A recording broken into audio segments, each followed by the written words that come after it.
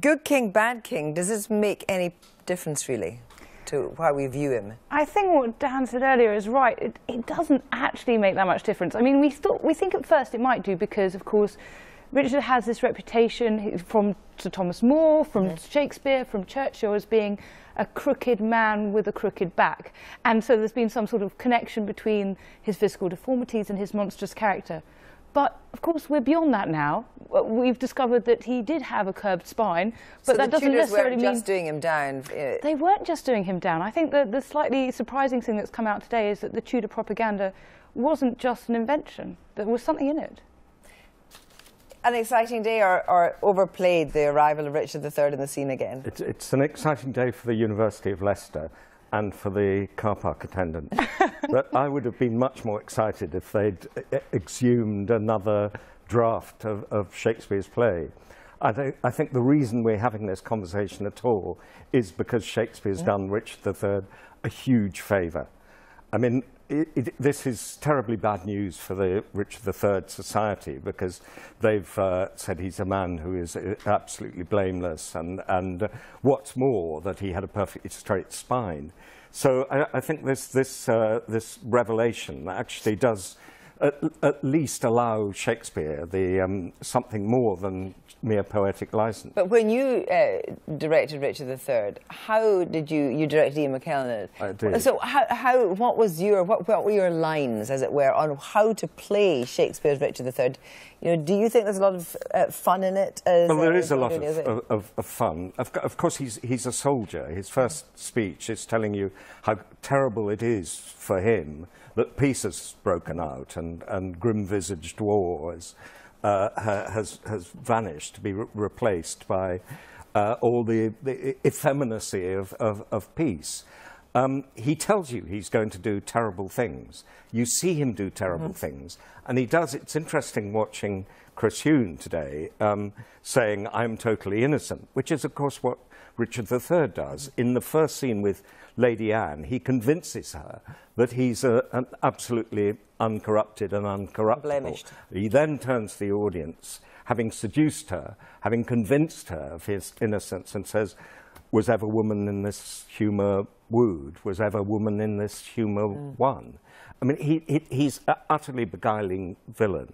But I think often the people who are the great defenders of Richard III produce the play, because the play is actually an extraordinarily complex play about politics, and it's a handbook for tyranny.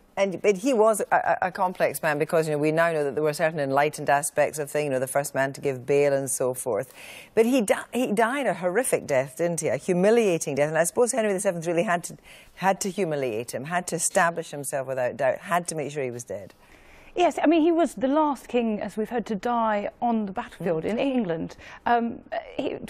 Quite fairly, in some ways. Henry the Tudor, I will upset lots of Ricardians, but Henry Tudor won. And I suppose the problem for that is that Richard III always had this reputation as a great warrior. What we've discovered is that he was probably attacked from behind. And had humiliating wounds. And then humiliating wounds. But that was necessary to demonstrate that he was dead. He was carried through Leicester in order to say he hasn't gone into hiding. He actually is dead, and Henry Tudor is now Henry VII. He's king. So that had to be the way it worked out. And, now the big debate will be, where will his bones be interred? I mean, there is talk of Westminster Abbey. The Queen would have to give her say-so, but where should he be buried? Certainly not in Leicester, one assumes. Leicester would be the place of his defeat, so it would be a curious place to choose to put him. I mean, kings have been buried in all sorts of places, Canterbury and Reading and Gloucester, not necessarily Westminster Abbey. I suppose it might be wise to consider putting him somewhere where he knew success, somewhere like Richmond, maybe York, but perhaps not Leicester. But I'm sure the University of Leicester would be very, very sad if he went elsewhere now. Now, of course, we're going to have, not that we've always got Richard III on somewhere, but what are the best lines? And I mean, you would have to say that you directed Ian McKellen, so he was the best actor, but in terms of actors that you've seen play it and the best lines, what would you say the Richard III best lines are? My favourite line is when Elizabeth says to the old Queen Margaret, I'll misquote the line, but it's "teach me how to curse my enemies." And this is the unrevealed part of the play, is that it has some of the most powerful parts for women in the whole of the Shakespearean canon. And far from being a sort of glorification and revelling in the a sort of Godfather-like revelling in the villainy and the viciousness, it shows you the consequences of it. And the most devastating scene is a scene with 3 women who have all lost relatives. Yeah. Fantastic. What about you? What's your favourite bit, Richard III? Or as a Tudor, you don't have any bits? Well, I mean, I suppose everybody's struck by the opening. You can't, nobody can sort of walk away from that play and forget that dramatic opening. So I'd have to go with the classic lines about the winter of our discontent. Thank you both very much.